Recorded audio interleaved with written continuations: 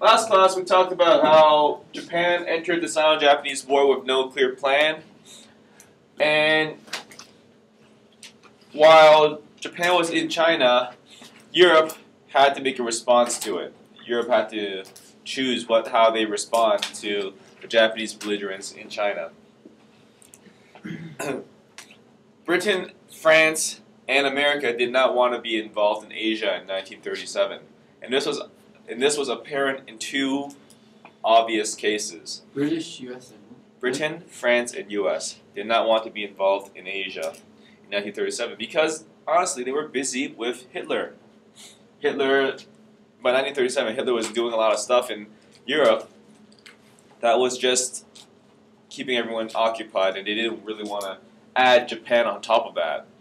So they chose to not deal with Japan and two obvious occasions came up. First occasion was when the British HMS Lady Bird, Japan attacked it, and Britain did not. Britain just accepted an apology and just moved on from there because they didn't want to have any conflict with Japan. The British HMS Lady Bird was attacked. The American USS Panay was sunk, and it was sunk right before the Nanjing Massacre, when the Japanese were bombing along the Yangtze River, and they sunk that boat. And but America, once again, accepted an apology and moved on from there. So this is the HMS Lady Bird, and this is the Panay.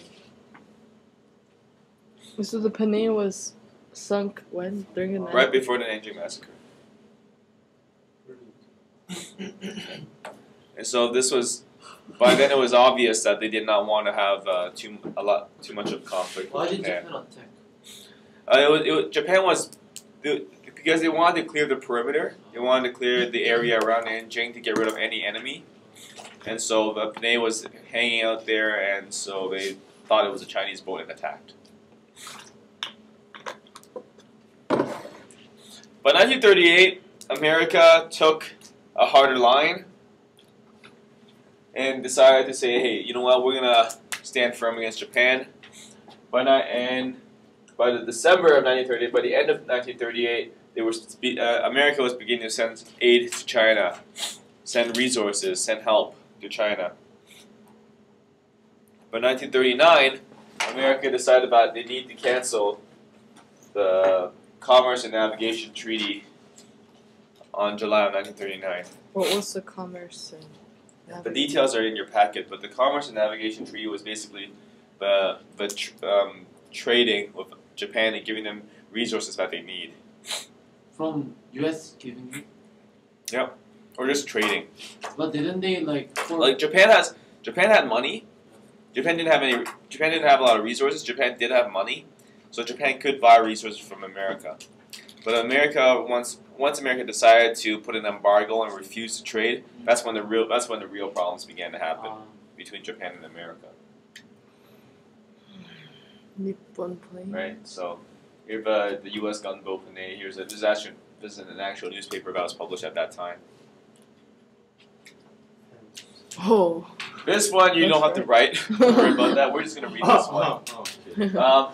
Cordell Hull was the minister at that time representing America who had to make the decision to cancel the Commerce and Navigation Treaty.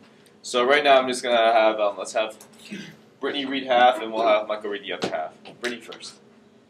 Excellency, during recent years, the government of the United States have been examining the treaties of commerce and navigation enforced between the United States and foreign countries with a view of determining what changes may need to be made toward better serving the purpose for which such treaties are concluded. In the course of this survey, the government of the United States has come to the conclusion that the Treaty of Commerce and Navigation between the United States and Japan, which was signed at Washington on February 21st, 1911, contains provisions which need new consideration. Michael? Toward preparing the way for such consideration and with a view to better safeguarding and promoting American interests as new developments may require, the government of the United States, acting in accordance with the procedures described in article X5 17 of the treaty under reference gives notice hereby of its desire that this treaty be terminated, and having thus given notice, will expect the treaty together with its accompanying protocol to expire 6 months from this date. Right. And so they made the decision to cancel the treaty. Of course, Japan did not like it. Japan, in fact, was outraged with this. They felt that America canceling this treaty was outside of acceptable behavior between two countries, and they felt that by this time America was clearly choosing the side of China, and therefore Japan, was outraged, but there really wasn't anything they could do about it. Prince Konoe Fumimaro, he was the prime minister from June of 1937 to January of 1939, and so this commerce and navigation treaty, right, was canceled in July of 1939. So you can tell since he ended his power at January 1939, it was pretty clear that his rule as a prime minister overlapped with the declining attitude of America towards Japan at that time. Can you repeat it again? Prime Minister was all out. Him being prime minister went from 1937 to January 1939, right? American attitudes. 1937 was when the USS Panay happened. 1938 was when America took a harder line. 1939 of July was when they canceled the treaty. So you can clearly see that him being a prime minister overlapped with America's declining attitude towards Japan. Do you see what I mean, Joshua? Yes.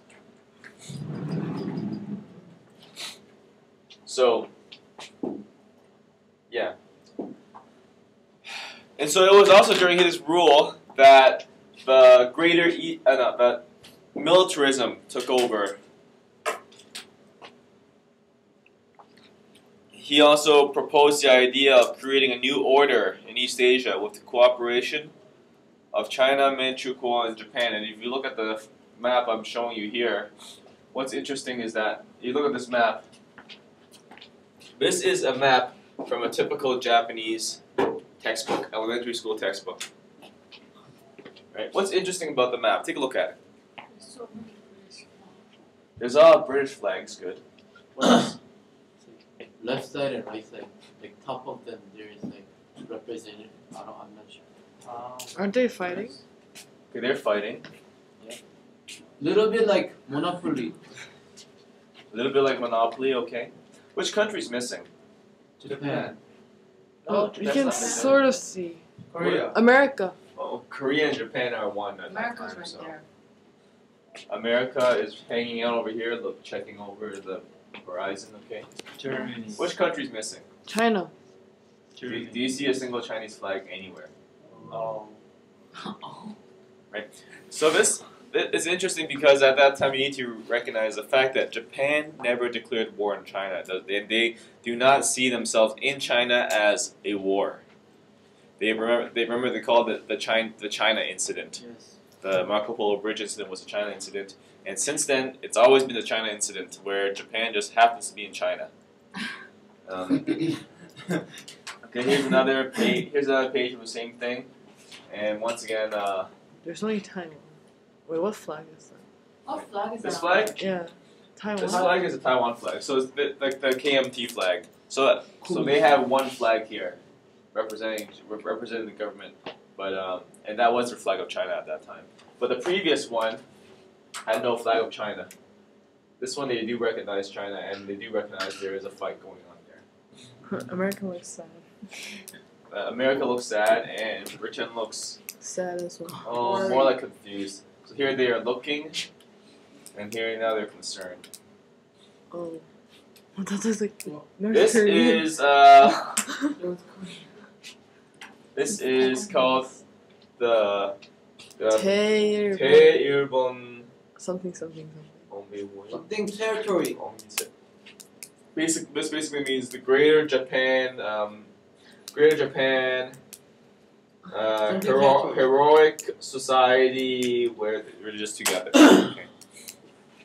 It's hard to give a direct translation to that, but here you have them all hanging out together. Which countries are represented here? China, Japan. Is that Russia. India? Uh-huh. Taiwan? India? Congo. Vietnam.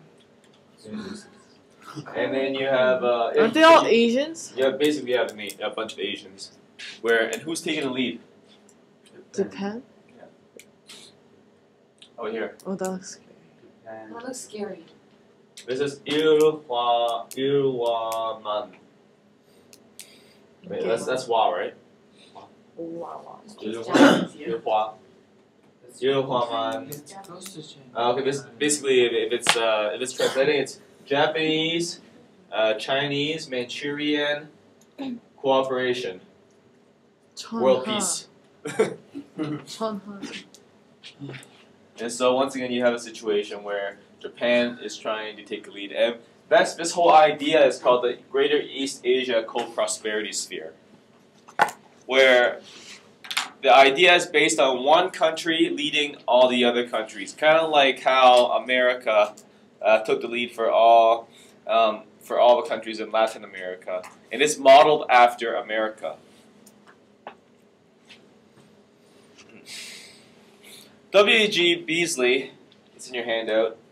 He's a historian. He suggests that similar to the Hausbach Memorandum, there was a Japanese conference of ministers and military leaders in July of 1940 that agreed that, and in that meeting they agreed that Japan should establish herself in Indochina, Thailand, Burma, Malaysia, and the Dutch East Indies.